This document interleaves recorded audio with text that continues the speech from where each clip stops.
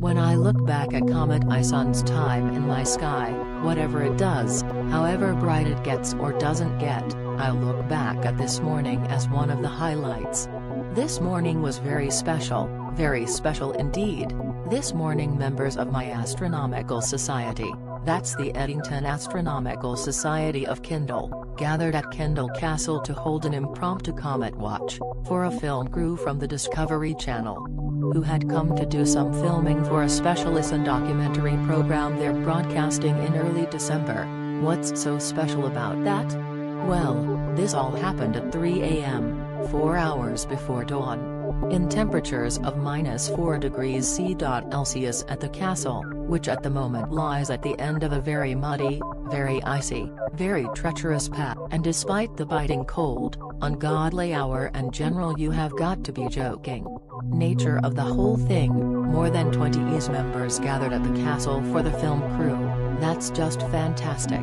After putting the word out about the event, I had hoped for maybe half a dozen die-hard members, but as we reached the castle there was a crowd of people there waiting for us. The film crew were delighted, because it meant a lot more potential material, interviews, shots of telescopes etc., for them to shoot and use in the prog. But rewind a little. It all began at 2 a.m. when the film crew arrived at my flat, after traveling down from Carlisle.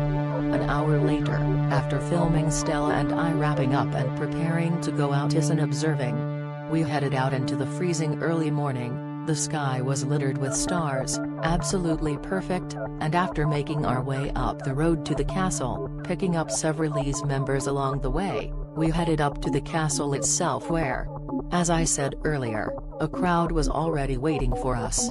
Between 3:30 and 6 a.m., with the film crew wandering around and us, interviewing people, filming people, etc.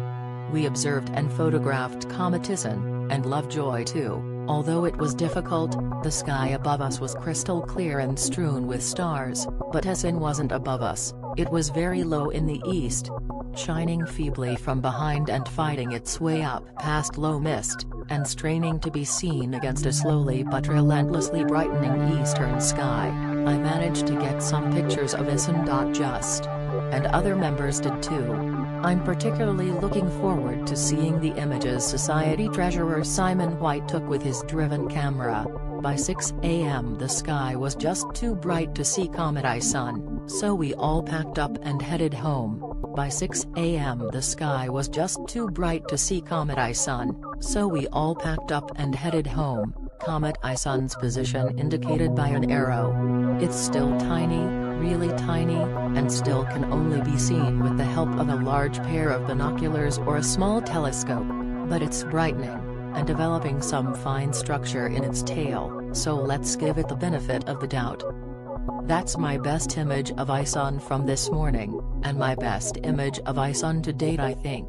That's a crop of an image created by stacking half a dozen frames together. The originals were all 6 seconds exposures with a 50mm lens in my Canon DSLR, set at f2.2 and exposed at 3200 ISO, while ISON was struggling to be seen in the low eastern sky.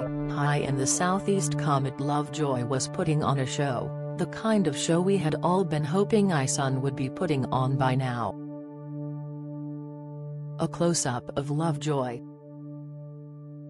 Look at that lovely comet. Big, bright, colorful.